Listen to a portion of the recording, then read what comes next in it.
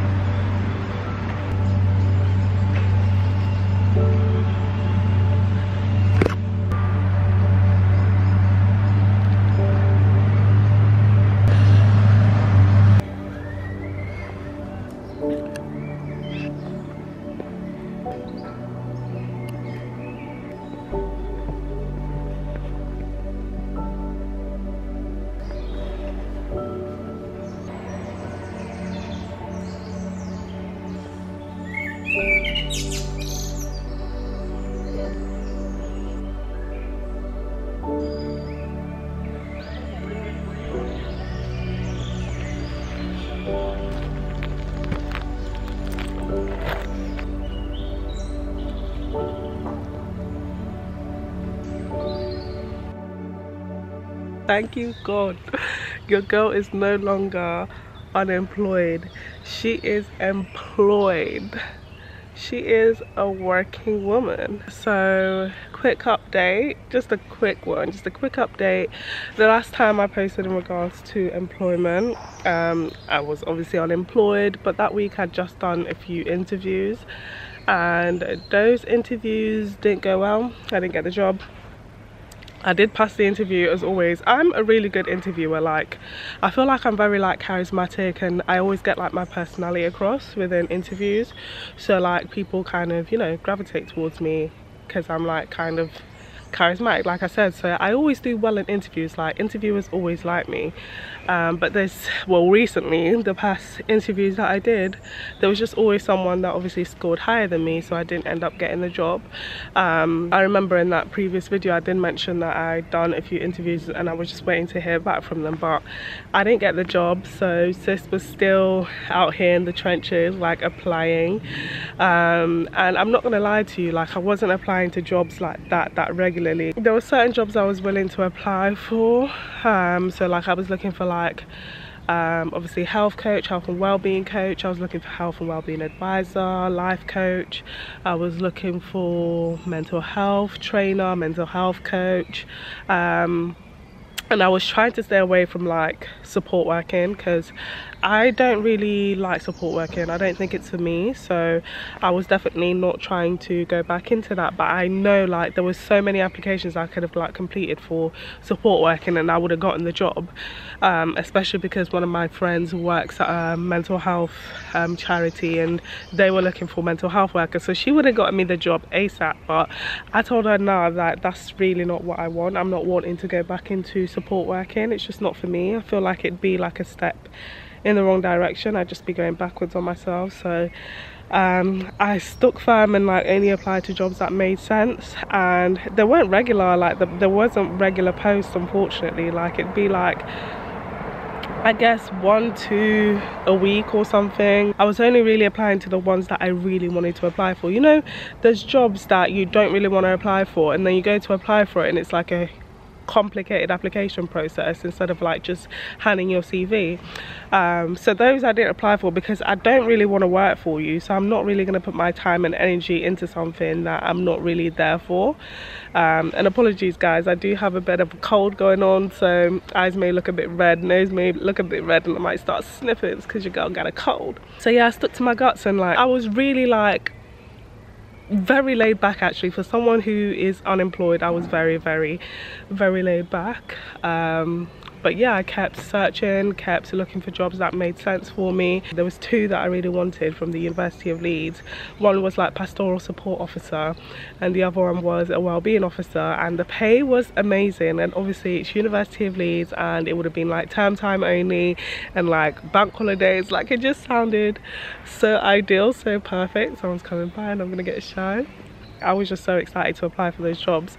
So I applied for one of them, which was the pastoral support, and I didn't even get into the interview stage. Like, I've heard that universities are really strict, like they're very rigid in regards to like obviously recruitment and stuff. I wasn't even surprised that I didn't get the interview. And then there was the other one, the wellbeing officer. Because I didn't even pass through the interview stage of the other one, I was kind of demoralized to even go through that whole application process again. Obviously it's currently the 17th of May and I got my job offer last week, so I was a good month and a bit unemployed.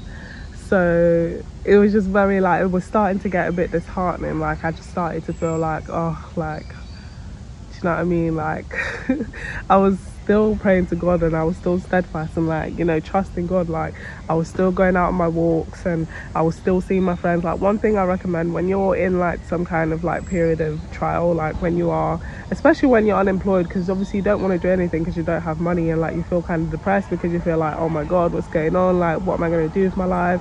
So that can often cause people to withdraw, but that is the worst thing that you can do for yourself. Definitely make an effort to like be outside and be around your friends and, you know, exercise, go for a walk and read, and, you know, spend quality time with your loved ones, because like the more you withdraw yourself, the more you'll just get in your head, and the more, you know, the whole process will actually frustrate you. So I made it a conscious effort to like not be like that, because I remember being like that in the past and I was just like, nah, I can't be that same way again. One thing I would advise you as well is, if you are obviously unemployed, you're not studying, you can apply for new style job seekers allowance. So my manager told me to apply for it when obviously I left my previous work, and yeah, I applied for it. Process was pretty smooth.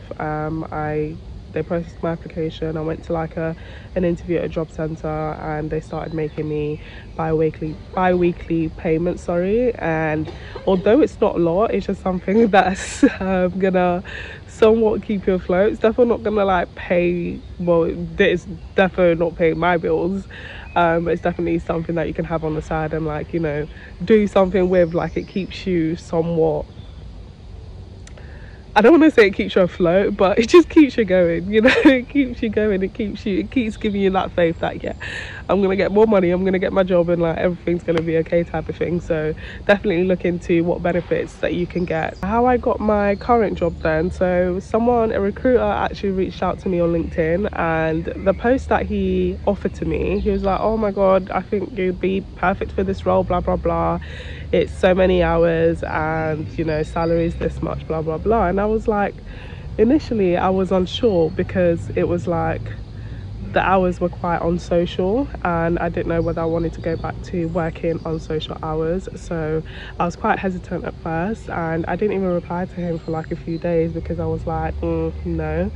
But like after I went back to it and actually read like the job description, like it actually made a lot of sense. It made sense for me to apply for the job. So I was like, yeah, might as well. Like, and I feel like I was just trying to, you know, be picky and trying to find like a perfect role. But I feel like in the end, like this is actually the role that would make the most sense. Like, the salary is the minimum salary that I prayed for to God, and I was like, God, like give me a job with minimum said salary. So the role of the job is student welfare officer with a university, and it's not your traditional university. It's more so a university for like mature students, for international students, for students who wouldn't typically get access to university.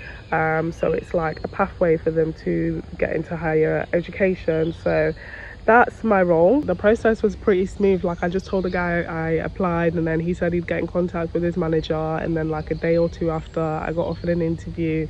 Did the interview, and I actually felt quite calm in the interview. Like, one of the managers was actually pretty young, and she moved from Manchester to London, and you know, she was doing the job, and the actual area manager or business manager was a black woman, and she also looked pretty young. So I was like, oh my God, like this seems great. Like, I feel like I can relate to these people. I feel like I'd fit in well in this company. So I was actually quite optimistic after the interview. I actually felt great. I felt like I did well, and you know, I felt like it went good. And then the following week I actually had another interview. So I had an interview with my previous company, and it was for another like health and well-being coach role, but it was more in regards to like smoking cessation and like helping people to quit smoking.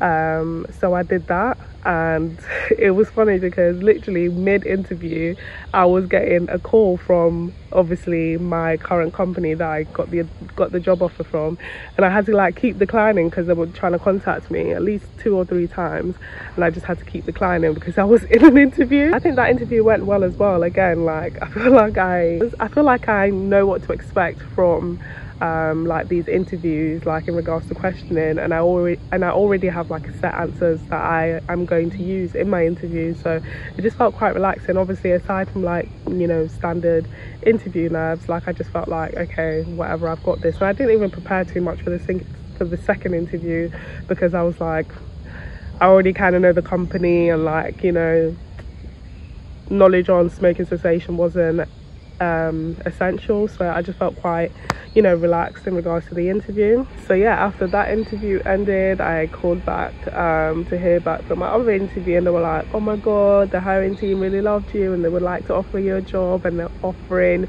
you the highest salary band. And I was like, oh my gosh, like what, really, me? Imagine if they didn't offer me that high salary, I would be stuck again, because I said I need a minimum salary, and if they didn't give me that, I would have like had to decline chair.